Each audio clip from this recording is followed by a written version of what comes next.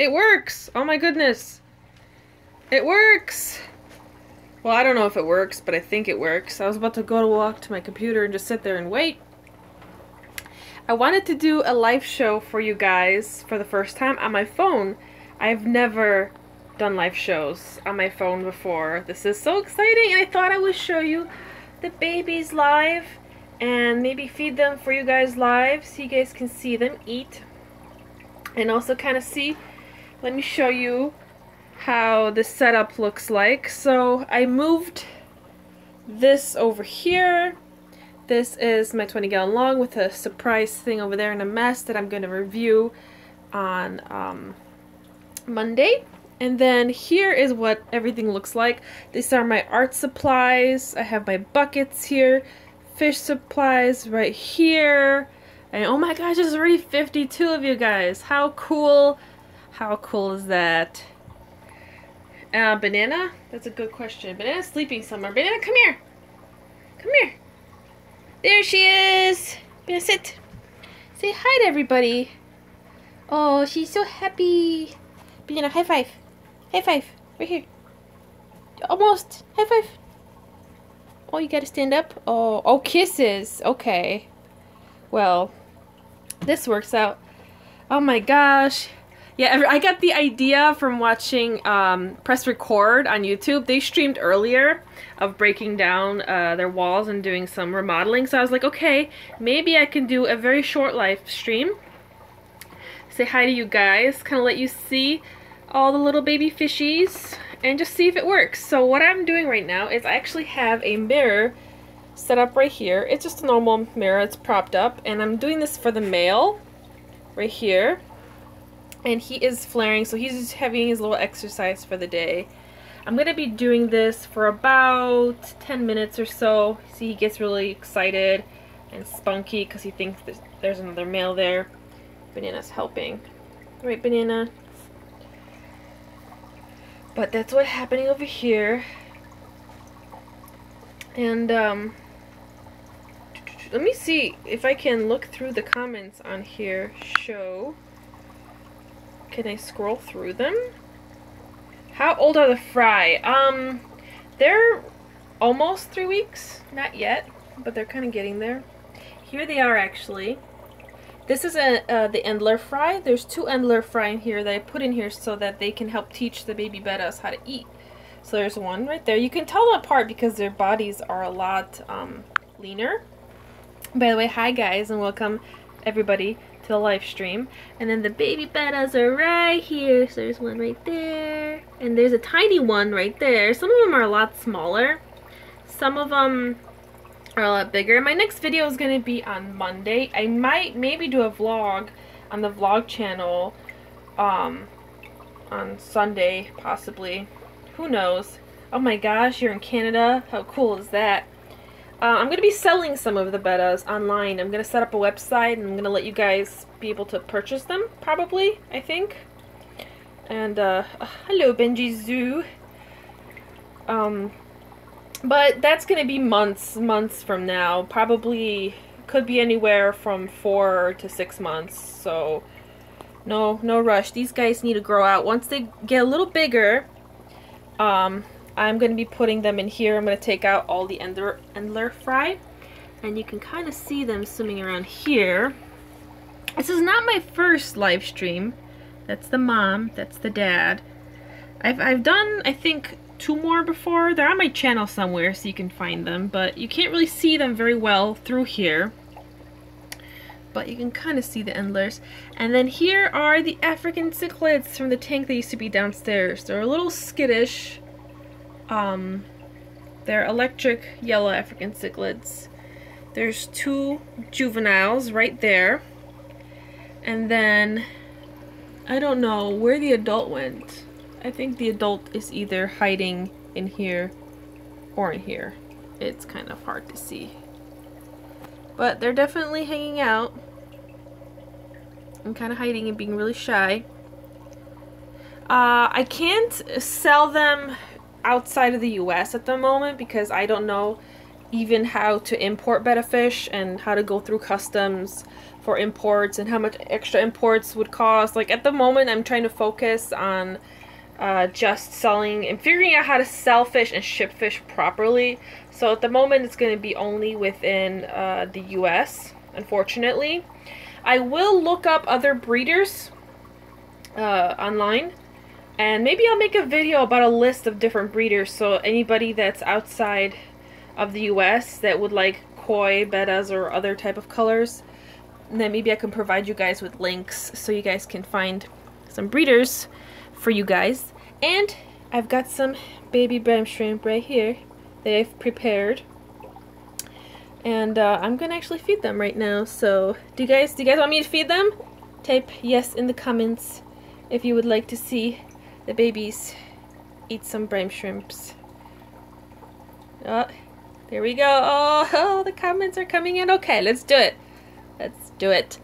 So I'm gonna put them about right here, and then I put them in just like this, and they're gonna fall to the bottom, and then they're kind of gonna move up all the way up. And some of them will actually start swimming, while some will fall to the bottom, and the bettas start to get really excited, the babies, and they're gonna start coming out to eat. See, there's a few already right here. How cute are they? They are so adorable. So they're starting to have dorsal fins. They have their pectoral fins, and but they don't have their ventral fins yet. So they're starting to develop a lot. They're kind of transparent, so you can kind of see their bodies forming, and their tummies become red from, let's see if this could focus better. Their tummies become red from eating all the brine shrimp, but look how cute they are. They're eating all of them.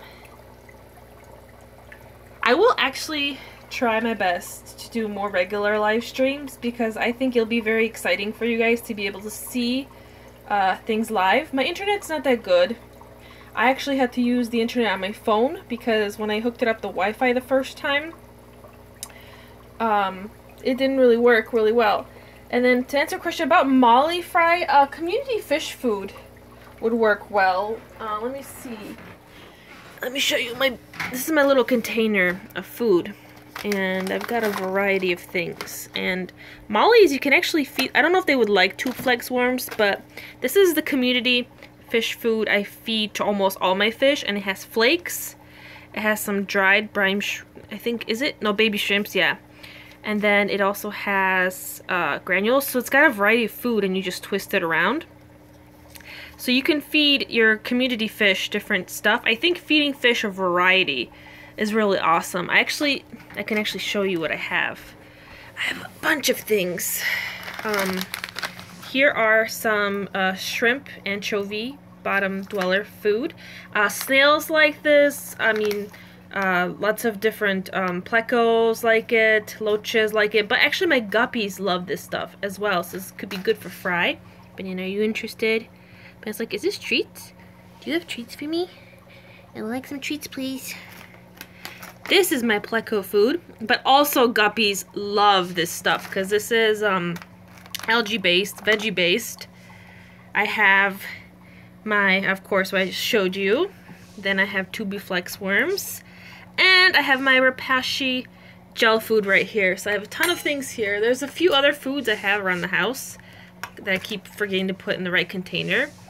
But it's actually really good to feed your fish. Oh my gosh, everyone thinks. Muki thinks it's cat treats too. I'm sorry, Muki. This is Muki, guys, by the way. For those of you that might be new, he's my male cat that I adopted from Paws. And Paws Chicago is actually the same shelter that I adopted Banana. Right, Banana? She's like, yes, that is the place that you got me. You should get more pets from Paws. So here's my little food bucket. Oh, there's my bloodworms that are freeze-dried as well. I use those, but my favorite food to feed, besides, of course, the live brine shrimp, is I have in my freezer, if I can get it, these are my bloodworms. They're frozen bloodworms. You can Kind of see them right there in the corner. And what you do is you just put them in some warm tank water and they thaw super fast. And then you feed them to your fish, and a variety of fish can eat them. Guppies can eat them. Bettas love them. Even my African cichlids had some. And my endlers like them too. The problem with the endlers, only the adults can eat them. So, definitely, your cat opens the algae wafer. It's funny. But it's definitely good to feed your fish a variety of foods. There is a video I'm going to make very soon where I actually fed one of my male bettas predominantly dried food, like pellets and wafers. And then my other betta I fed predominantly live, they're not live, but frozen thawed food. And I'm going to show you guys the difference and how both of them grew. He's still so spunky and excited because he thinks there's another male in his territory, but it's just a mirror. But it's really good exercise for your betta fish to be able to flare for a little bit. Don't do this too long, just a few minutes every day, but it gives them exercise, it gets them excited, and it also, when they flare, I think they use all their muscles to flare all their fins out, so that's something that they usually would not do. And then you can see how awesome they are. I mean, look at this guy when he flares. He's so pretty. He's turning blue and black. So we're gonna see what kind of colors he's gonna become. But it's kind of exciting to be able to see what he looks like. Let me show you the females. Ignore my mess. But this is the 20-gallon long tank. And the female is actually with everybody. And she actually has not changed at all. So even though she's also a marble, I'm theorizing that she might be from a better line. That I just got super, super lucky. And because of the coughing. Because of that, she might be able to retain her colors longer. That doesn't mean that she won't keep her coloration forever. She might change. This one is marble as well, this little baby right here, which I'm theorizing should be a female, but maybe a male. And if this turns out to be a male, I'm going to have to separate this little one. But that's a marble. That's a marble. This is a black orchid crown tail right here. And then I was wondering if she might be marble, maybe, but I don't think so. And then I don't really know the specific color forms for the other ones. I know this one might be reddish or cellophane, that one's red. I need to learn a lot more about color forms so I can identify everything. This keeps falling over. I need to figure out a better way to kind of set this up. But I cut off some of the leaves in this plant, and I need to cut these off too, but I have new growth, so as you can see, there's a healthy leaf right here growing. So I'm winning the battle with the algae very slowly. I have some pothos plants on the sides right here. Life with Pets on YouTube recently just made a video about pothos plants, so you should check her out and subscribe to her channel if you already haven't. And yeah, what else can I talk about? Oh, I have, besides Cichlids catfish that I have in here, which they're small, but see, there's one right there. They're really great algae eaters, but unfortunately they're only wild caught because people have not been successful in breeding them. I have an algae eater that's really big, and he's right here, and I can't show you because he's under there. But he's so old. If you check out my most current vlog that I put up on my vlog channel, Creative Pet Vlogs, you like, oh my gosh, she has such a huge poop. Sorry, I got distracted by huge betta poop. But he is the oldest fish I owned out of all my fish. This guy is like over 8 years old. Oh, he moved. And that seems to be his new house right now. He seems to be hiding there. Oh, that's the female or male. Yeah, I think it's a female because from what I'm looking at right here, besides the fact that my camera's blurry, looks like an egg spot under there. But the thing about young bettas is actually they could change genders. So even though this one is a female from what it looks like, could become, oh, you guys are mean. Way to go and be mean. They all think I'm gonna feed them. They're all pooping right now too. They're all like swimming and following me right now. And they're like, so you're by the tank. Usually when you're by the tank, that means you're feeding us. So where's the food? Why is everyone pooping right now? This is like the coordinated poopy. Let's see. Can I do like, Q&A on here? I could. Let me see, because the comments, when I look at it on my phone, they keep disappearing. So they'll appear, and then they disappear really quickly. And, let me try to see if I can scroll. Oh, I got a new subscriber. Yay! Thank you. Let me try to see if I can take a look at this. That's like the downside, is the comments keep disappearing on here. One is red. Why does one comment have a red highlight on it? I'm still trying to figure out what's going on. I just started a 55-gallon planted aquarium. How many Betta females do you think I could put to make it? Whoa, 55, goodness gracious. Well, it depends if you have other fish, but, oh boy, 55? You could put a lot. I would say with female Bettas, the more, the better, because aggression is spread out. So I would get 10 or more. I mean, this is a 20-gallon, and I have 1, 2, 3, 4, 5, 6, 7, 8. Plus 2 out of Cichlids is 9, 10. And then the catfish, so that's like 12 fish in here. So that's, and I'm still probably going to add 2 or 3 babies from the fry when I grow them out. I would say like 10 to 15 would be like a really happy number. And then maybe you could put some other fish in there. The large trailing poop is in for constipated. Oh, I just fed them Rapashi gel food. And that's why every time I feed them Rapashi food, they always poop like that. With other, like if I feed them something else today, they'll have normal poop. It's just because of the Rapashi, they eat so much, and it's in a gel form, it just comes out really weird. But I tend to switch it up, but that's a good point, like to pay attention to fish poop, to be able to tell what's going on with your fish, and constipation can be a big problem. I'm usually more worried about that when I feed pellets, than the Rapashi food, luckily. Someone tell me in the comments that they want to poop. Oh my goodness, you guys are silly.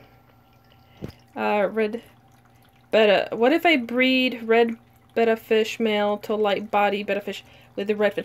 I actually am just learning about Betta genetics, so I kind of don't know that much yet, but there is a website you can go to that's, I believe, called Betta Territory, and it's a awesome breeder. I don't remember where he's at, but he actually has a whole section on color and genetics and just so much awesome information. So if you look up Betta Territory, oh, my Cichlids decided to come and say hi. Look at him work. Yes, please eat all the algae. Help me. Poop emojis. What else? I would love to, if you could put, a list of breeders together. I'm gonna have to check that out. Ask some people around. Oh yeah, there's another orange comment. It's from Daniel. I was wondering why oh, it's because you're tagging me. Oh my gosh. I'm learning about live stream, guys. I'm such a newbie. So every time you guys tag me in something, then I guess it's orange. Let's see. You've been subscribed for 2 months? Turtle Talk with Squirtle and Friends. That's such a cute name. You guys are the awesomest. What's your favorite fish species other than Bettas? I actually love African cichlids, and more particularly peacock cichlids. I used to have a bunch of like beautiful males. I actually have a video that's way somewhere in my channel that showcased when my African cichlid 55-gallon was like at its glory. It used to be a tank that I shared with my dad, and we maintained it together. And I made a whole video actually highlighting one of the peacocks that I had, and one of my goals is I would like to get a 55 to 75 gallon and have a African cichlid, like maybe some electric yellows, but predominantly male peacocks, and have like a beautiful rockscape show tank. Oh, that would be so good. But I can't right now upstairs here because there's like a weight limit to how much I can put, because I live in like an attic area. So, you know, don't want to fall through to the bottom. Oh, someone's from England. So cool, guys. Oh, and thank you for everybody that is subscribing. Makes me so excited and happy. And then, what do I feed Banana? Banana's gone again. Banana, come here. She keeps going to her bed and napping. She's like, guys, what do you want, guys? Hi. So I feed Banana a variety of things. She usually is on a raw diet, but recently, because I've lost some freezer space, because I share a huge freezer downstairs with some other people, I had to put her temporarily back on kibble. So I've been trying a variety of kibbles. I want to put her on a high performance mushing dog kibble that I found. I forgot the name, but I'll talk about it when I try to order some. But it's really high calorie and high in fat. And because Banana's so active, because we do a lot of bike touring, we do a lot of running and hiking, it's hard for her to put on weight. So currently she is 25 pounds, but I would like for her to put on 1 more pound of weight. And then that can turn into muscle as she starts bike touring and exercising this year. So hopefully that food will do well. She's so happy. Let's go back. Hi, Muki. So let's go back into the fish room so that we may look. Oh, she just followed. She's like, yeah, we're going to the fish room. Okay. Okay. And by the way, guys, I